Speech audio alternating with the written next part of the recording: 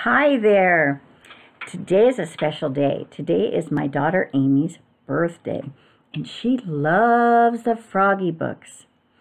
And I chose this to read to her for her birthday. And this one's called Froggy Bakes a Cake. And I'm hoping that while you've been home, that sometimes you get to bake with your mommy or daddy. Froggy Bakes a Cake by Jonathan London. It was Froggy's mother's birthday. Froggy was outside making mud pies. "Froggy!" called his father. "What?" "Help me make a cake for your mother." "Oh, please," cried Froggy. "I want to do it all by myself." So Froggy flopped into the kitchen. Flop, flop, flop.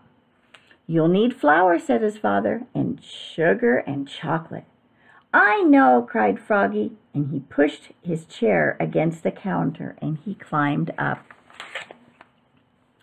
He took down the flour, and he took down the sugar, and he took down the chocolate candy his mother had hidden since Halloween. "We need lots of flour and sugar," said Froggy, and he dumped a large bag of flour and a whole box of sugar into a big yellow bowl. "We need lots and lots of chocolate," said Froggy, and he dumped 10 handfuls of chocolate-covered flies. "We need milk too," said Froggy's father. "I know," cried Froggy, and he flopped to the refrigerator, flop, flop, flop, and grabbed a carton of milk. Oops! It dropped on his foot and spilled. "And eggs and butter," said his father. "I know," cried Froggy, and he snatched a carton of eggs. Oops! He broke 4 or 5, and just one stick of butter fell on the floor. "Don't forget the baking powder," said his father. "I know," cried Froggy, and he climbed up and took down the baking powder. Then he cracked 7 eggs into the bowl. Crack, crack, crack, crack, crack, crack, crack, and only a few shells fell inside.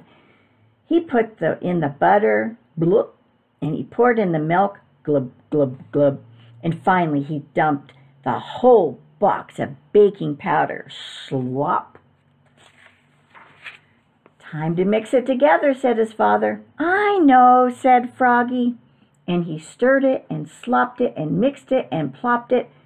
Then he dumped all the goopy cake batter into the cake pan and shoved the cake in the oven and sang, "Oggly boggly bubbly bake, I make and bake and wait for the cake." "Froggy!" called his father. "What?" "While you wait for the cake to bake, help me blow up some balloons." Froggy helped blow up the balloons. He blew, and he blew, and he blew, and he blew. Pop! "Now," said his father, "help me set the table." Froggy helped set the table. Oops! He knocked over the lemonade, and the paper party tablecloth got all wet. "Froggy!" called his mother. "What?" "What smells so good?" "It's a surprise," yelled Froggy, and he flopped back to the kitchen. Flop, flop, flop.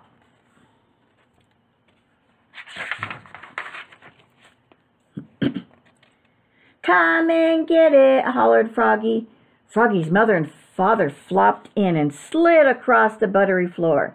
Froggy said, "Are you ready?" And he opened the oven door. "Yikes!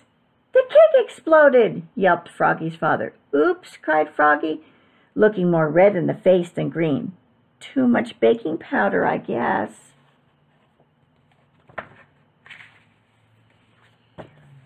"It's good enough, though," said his father, licking his fingers.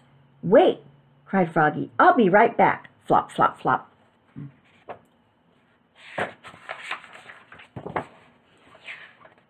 "Happy birthday, Mom," he said, and handed her a fresh mud pie with a candle in it. "I made it all by myself."